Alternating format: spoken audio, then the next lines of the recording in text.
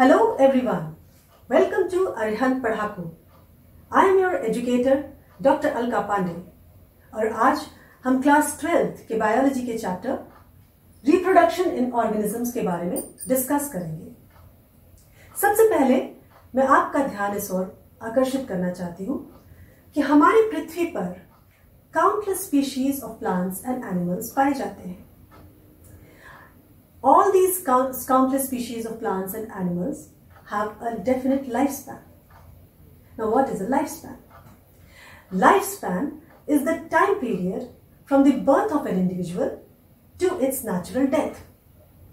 तो इन सभी species का एक definite lifespan है और ये lifespan vary करता है from organisms to organisms. The approximate lifespan of a few organisms can be seen in this table.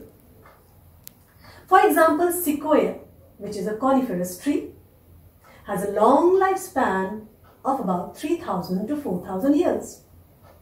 Incidentally, sequoia is the largest tree found in the world. Coming to the banyan tree, it has a lifespan of 200 years. The tortoise lives for 100 to 150 years. The elephant has a lifespan of 65 years, whereas the rice plant has a shorter lifespan of only 4 months. The honeybee lives for 15 to 20 days and a butterfly lives for 7 to 15 days. The mayfly, however, as we can see here, has a very short lifespan of only a single day. So now all these organisms have a definite lifespan and they are bound to die. Still, क्या आपने कभी सोचा है कि how these species have managed to exist and survive since several thousands of years on Earth? Yes, this is attributed to their ability to reproduce, in which the organisms give rise to offsprings which grow and reproduce their own offsprings which are similar to them.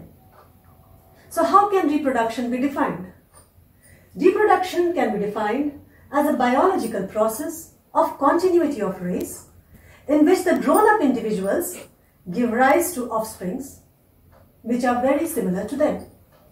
Now here, 3 बातें reproduction के बारे में ध्यान देने लायक हैं. सबसे पहले, reproduction is a biological process. Secondly, the reproduction is very important for the continuity of the race. And thirdly, the offsprings produced as a result of reproduction are similar to them. Reproduction in the living beings are of 2 types, sexual and asexual.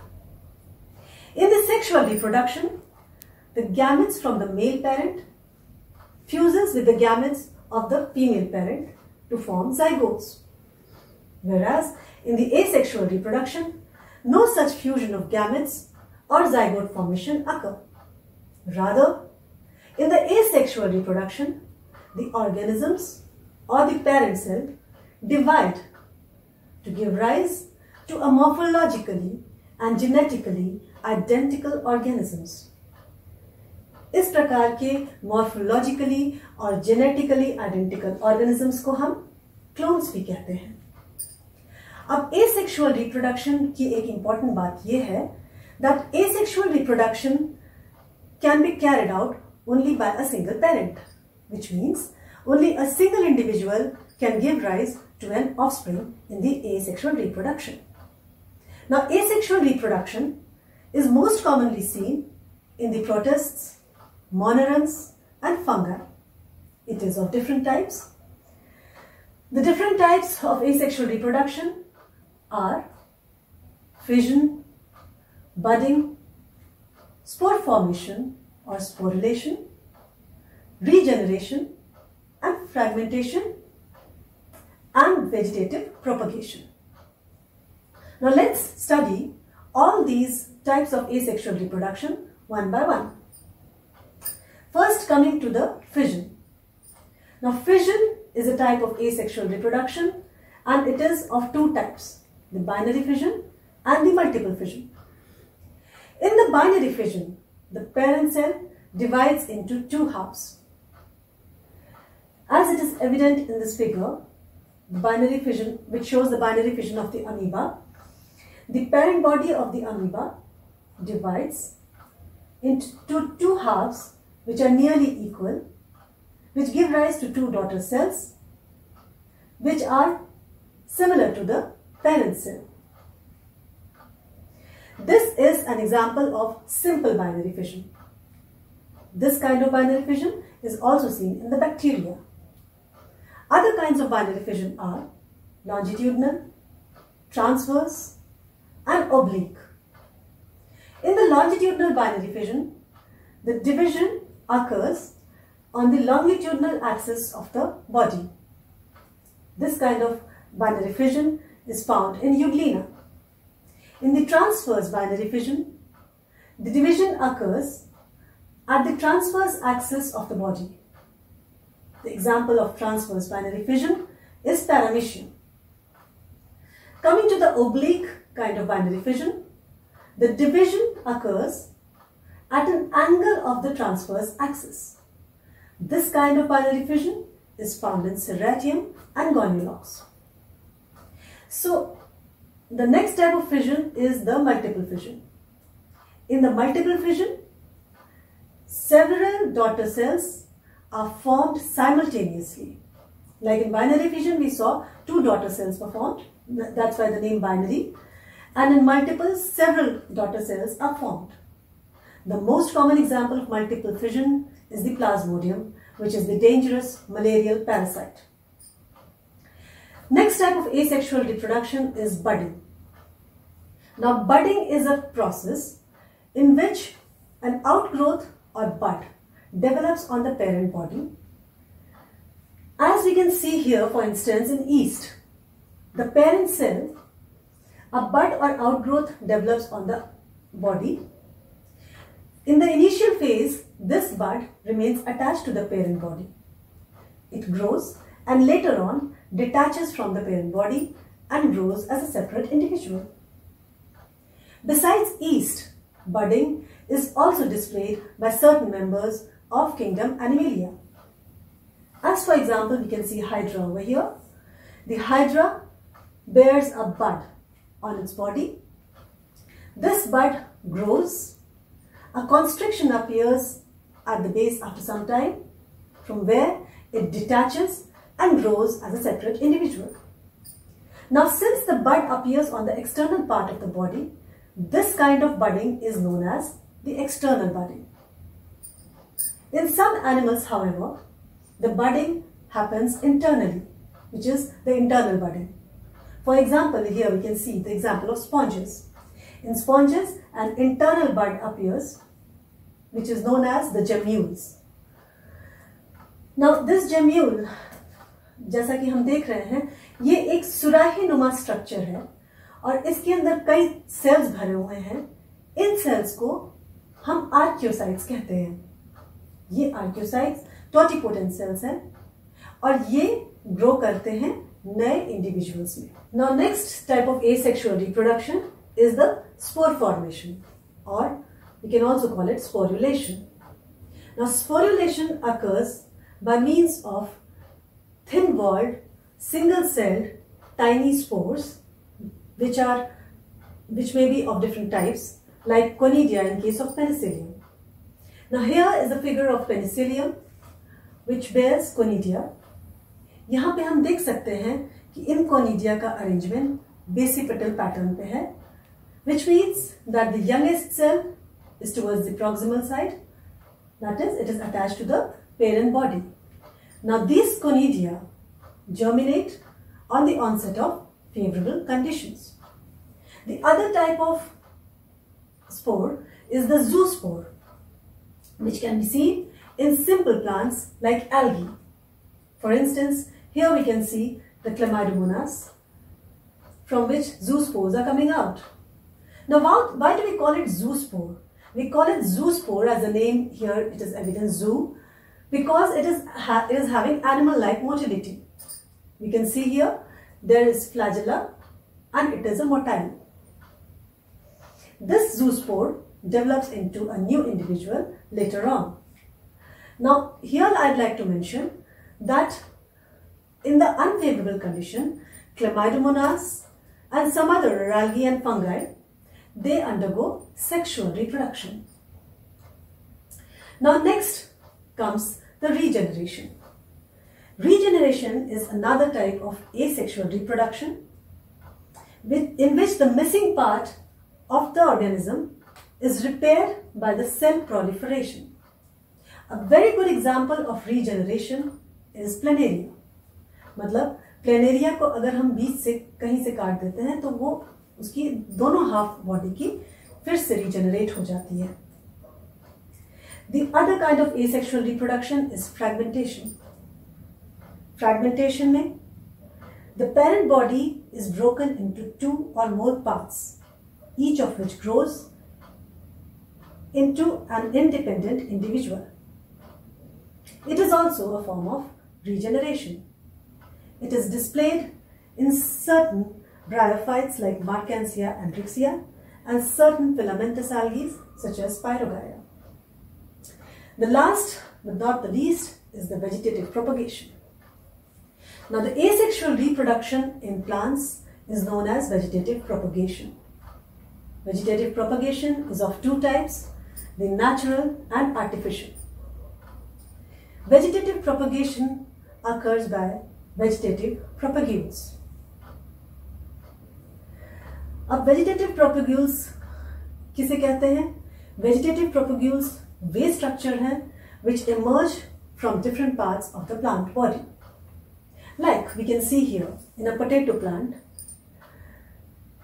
is dotted by bud-like structures which are known as eyes on the stem.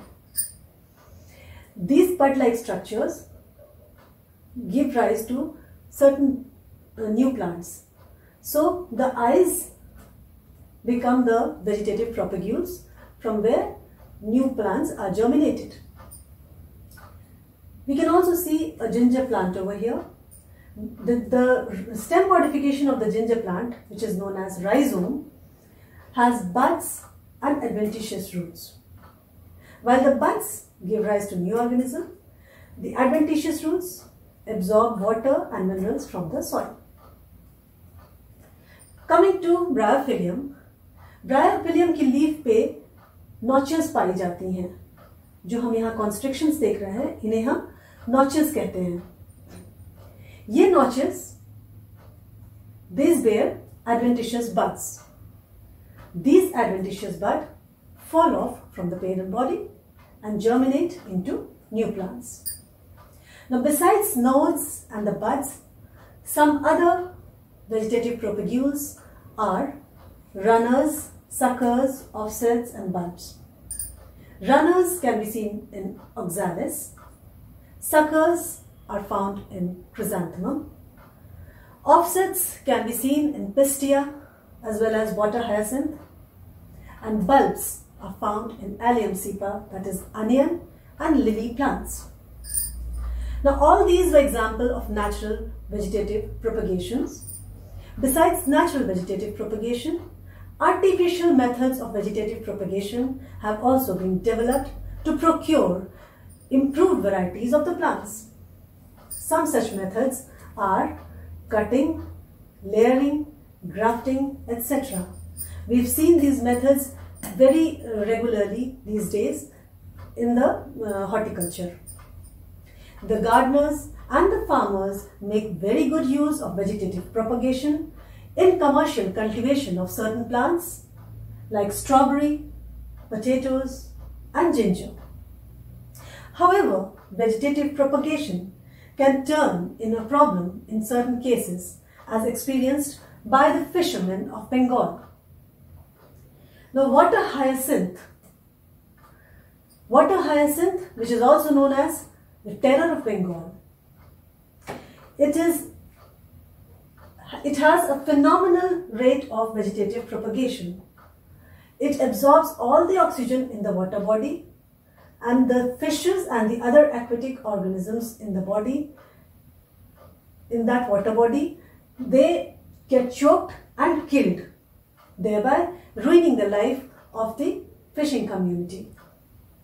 Now, interestingly, this water hyacinth, which is now known as the terror of Bengal, was introduced in India for its beautiful flowers and shape of the leaves. But due to its invasive nature, it covered all the water bodies and it is very difficult to get rid of it.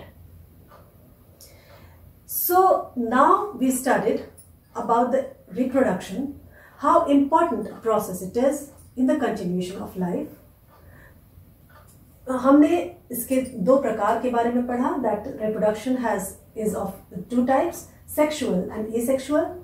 हमने asexual types के बारे में पढ़ा, जो हैं different types हमने पढ़े, fission, budding, spore formation, regeneration, fragmentation and vegetative propagation. तो अब हमने जाना कि reproduction process कितनी important है continuity of life के लिए. अब हमने asexual reproduction के बारे में पढ़ा. अब हम जानेंगे कि sexual reproduction क्या है. जैसा कि हम पहले भी डिस्कस कर चुके हैं कि sexual reproduction में male gamete और female gamete का fusion होता है. The gametes from the male parent fuses with the gamete coming from the female parent, and this fusion results in the formation of zygote. Zygote formation की प्रक्रिया को हम syngamy भी कहते हैं. Now these gametes may be produced by same individual or different individuals. The individuals which are engaged in the sexual reproduction may vary in external and internal structures. अब ये इतने वेरिएशंस होने के बावजूद ये जो ऑर्गेनिजम्स हैं, ये सारे वेरियस ऑर्गेनिजम्स, इनमें कुछ चीजें कॉमन होती हैं. And one of them, which is common in all of these different organisms, is the phases of the life. There are 3 phases of life, as we can see here. The 3 phases of life are, first the juvenile phase, दूसरा reproductive phase और तीसरा the senescent phase. Juvenile phase को हम growth phase भी कहते हैं. इस phase में the organism grows. Reproductive phase fertility का phase होता है, जिसमें कि organism reproduce करता है और multiply करता है अपने numbers को increase करने के लिए. Senescent phase, on the other hand, is marked by the death of the organism. The juvenile phase is a period of growth. It is characterized by the increased in height in case of animals as well as in humans. In plants, however, it is characterized by the emergence of new leaves. Plants में juvenile phase में नए leaves का आगमन होता है. The juvenile phase is succeeded by the reproductive phase. Now, in the reproductive phase, in plants, it is marked by the appearance of flowers. Now, in some plants, like rose, it flowers throughout its lifetime. Rose flower अपनी पूरी lifetime में flowering करता है. Whereas in mango, it flowers seasonally. क्योंकि mango seasonally flowering करता है, एक particular season में ही उसकी आम की बौर पाई जाती है और फ्रूटिंग होती है. Mango, which is incidentally a perennial plant, and it is very difficult in a perennial plant to demarcate the phases of the life.